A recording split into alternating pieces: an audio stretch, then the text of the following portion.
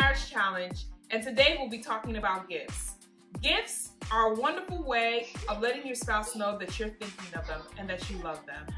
And for today's challenge, we're challenging each husband and each wife to go out there and buy something for their husband or wife. It can be just as small as their favorite coffee, but from Starbucks now, or something as their favorite cologne or perfume from Macy's or Nordstrom.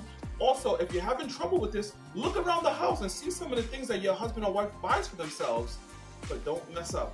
Today, when you do your challenge, make sure that you add a little love note to it. Look forward to seeing and hearing more about it. We'll be having a Zoom call on Saturday, so please look out for the details.